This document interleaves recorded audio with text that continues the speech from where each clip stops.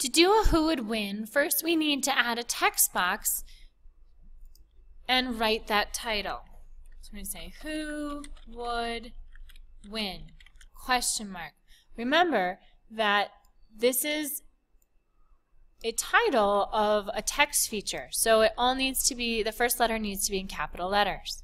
Okay, the question mark is found next to the shift on the right side. So I hold down the shift and press that button. Then I can go up to the pencil, black, and now I have my who would win.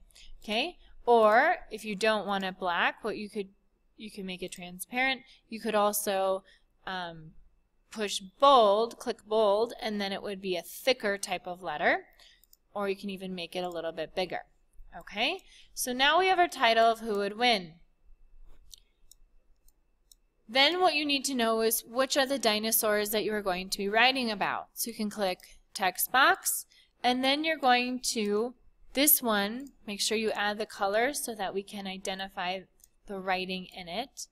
And then you're going to write about the dinosaur and which two dinosaurs that you would think would win. So I've put reasons that, so the Giganotosaurus was larger, and what also the T-Rex had as well. So then we have both qualities of both dinosaurs. Now you're ready to go add a photo.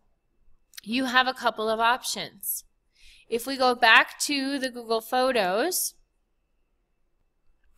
there are, for example, who would win 1, 2, and 3. If you would like, you could choose one of those photos to be your photo. Or if you want to put the other dinosaur, if the dinosaur is here. So you can choose any of the photos in here if you would like. Okay, choose whichever one you think is best. Then, same thing, right click, add to my drive, and then go back next door, and we're going to go insert, image, make sure that you go to your Google Drive, and then there is who would win. So I click, press select, and then we would have to make it much smaller so it could fit here, or you can always make it bigger to adapt in there. We want to try to make everything centered and so that it really looks nice to the person reading it. Okay, if I see there's too much text, I could flip the things around and see if that helps too.